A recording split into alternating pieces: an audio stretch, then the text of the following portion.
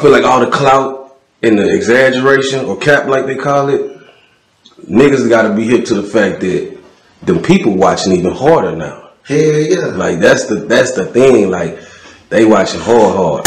And the motherfuckers really on the Instagram and on the internet, bro. Yeah. Like the motherfuckers on that bitch, just how we on that motherfucker. And that's the thing, like one of my little homegirls got caught up.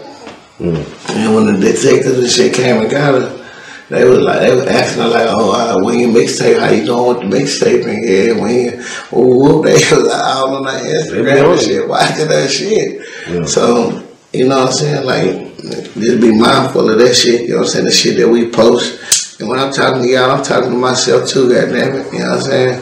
We gotta be mindful of the shit that we post on Instagram and understand if you really doing what you really doing. Yeah. Like you ain't gotta, like if you really doing what you really doing and you a street nigga, you really don't want people to know that you really doing what you really doing, you know what I'm saying? So like, just keep that shit separated, like your street, do your street shit. Use that social media for your business and business only, you know what I'm saying? Well, I agree 100%.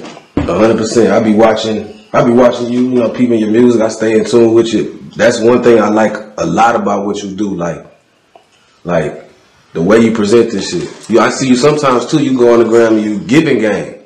You know what I'm saying? Dropping some shit like that. So I like how you maneuver on that shit. I like too how patient you are with this shit. Yeah.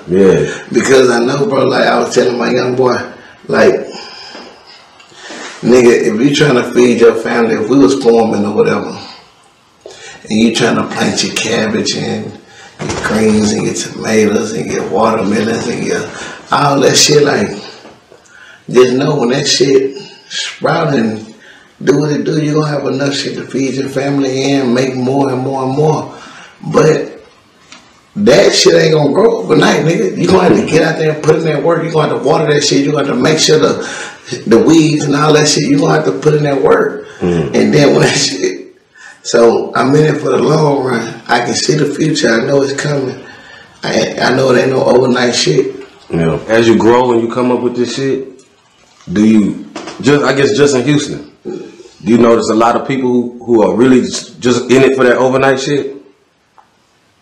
Well, I know you travel too, so not just Houston. Man, it's a lot of people want it overnight. Yeah.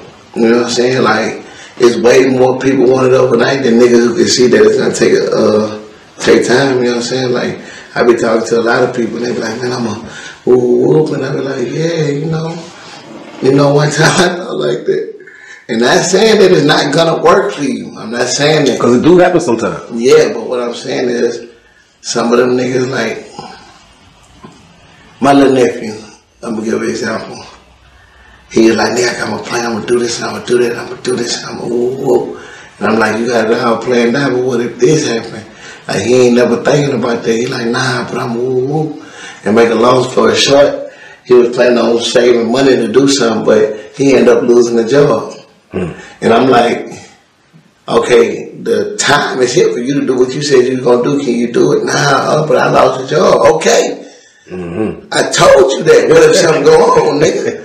But you didn't plan for that. You had it all figured out in your goddamn head that it was gonna work how you thought it was gonna work. But now it ain't gonna always work how you think it's gonna work, my nigga. So just in case, have a plan B. It's a goddamn series on Netflix called Money Heist.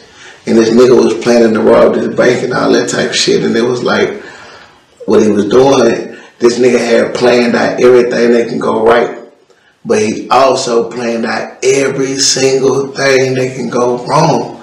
So when the shit started going wrong, they already knew how to make it right because he had already knew what was going to happen because he planned for everything to go wrong. He already knew what can go right, so fuck planning what can go right. He planned for everything to go wrong and figured out a way how to maneuver about this shit, you know what I'm saying? Yeah, that's a good game. That's a real good game, especially with the rap game, because you know as I know that this shit could go any way, any day. Yeah. It's a tough job.